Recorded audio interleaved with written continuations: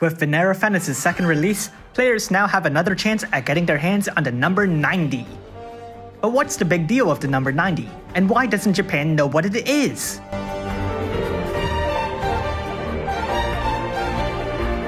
Okay, now the truth is, Japan actually does know what the number 90 is. They just don't use it that much. In Japan, their specialized breakers just focus more on imperos rather than actual breaks. Why? Because breaks are far more universal than imperos, and thus a unit with high numerical breaks will often be used more than a unit with better elemental imperos. Still, the new elemental breakers are inching closer towards 90, but none of them have actually exceeded 89. In fact, the only 90% breakers Japan has is Saviors of Soul's Lightning, whose 90% Spirit Break is tied to her multi-element Limit Burst, and Neo Vision Lock, who has a 90% attack and magic break on his Limit Burst and a 90% defense break on a cooldown. However, that 90% defense break requires Master Crowns, and he also happens to be Lock, which I don't know why no one seems to like him. However, the global version isn't as scared as the Japanese version, and we do in fact have a whopping count of 6 units with 90% breaks, 4 more than the Japanese version.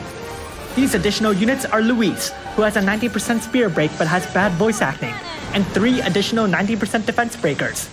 These 3 are Ninja Master Hawkeye, who might appear again but hopefully better, Lara Croft, who likely won't be seen again, and Vinera Fennes, who is, well, right here, with a 90% attack and defense break. But do you really need a 90% break? Why not just wait for power creep with the 91% break? Unfortunately, there we run into the bigger problem of the vaunted 100% break, at which point all enemies will be immune to breaks.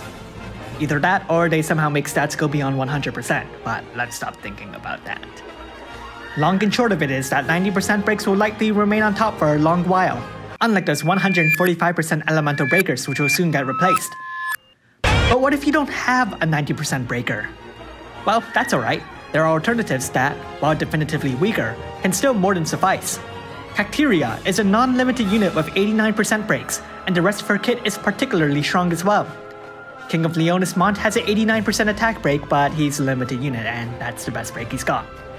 Fledgling Warrior is the same but not limited. Kryla has 88% breaks, but she's also limited, requires EX Awakenings, and is limited. There are also a bunch of non-limited 88% defense and Spirit Breakers, though unfortunately the Elemental Breakers will likely get power crap. 87 and 86% are also okay, but admittedly we are getting farther and farther away from the overall effectiveness of 90%. To make things simple, a Esther with a 90% defense break will do much better than a Esther with an 89% defense break.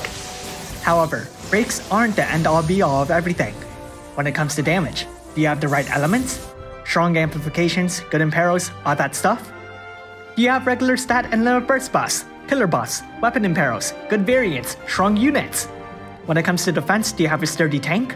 Do you have elemental resistance, strong mitigation, species mitigation, stats, evasion? Final Fantasy Brave Exvius has so many other variables that will affect a single fight that breaks might not be your biggest issue. Nevertheless, if you're confident in all other aspects, then yes, I agree. Getting a 90% breaker will be an improvement over any smaller number. This goes double if you want to rank high, as you need the biggest numbers to deal the biggest damage.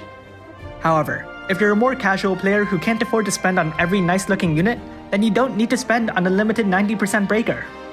I don't have a 90% attack or magic breaker, but I find that I can survive the strongest blows of good mitigation and Cacteria.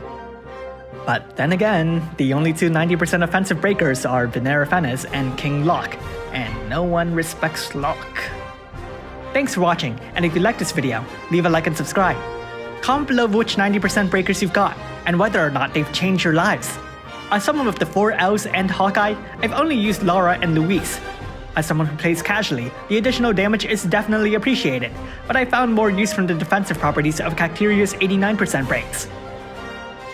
Wait, if that's so great, then maybe I should get Vinera.